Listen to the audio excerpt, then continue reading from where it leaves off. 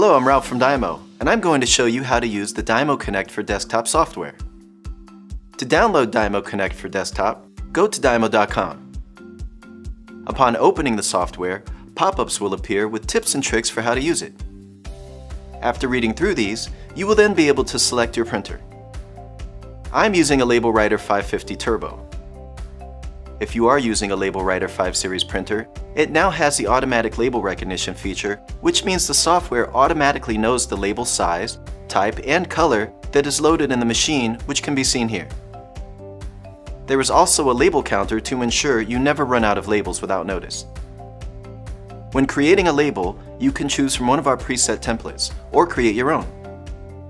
I'm going to start with a simple label layout. Here you can enter and edit text by double-clicking into the text box. Once text is selected, you can change the font, size, orientation, and more from the menu on the left.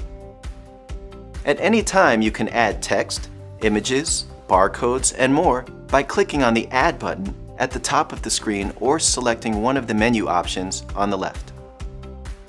To save a label, click File, Save in the top menu bar.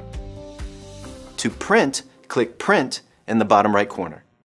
To print multiple label copies, click the setting icon to the left of the Print button.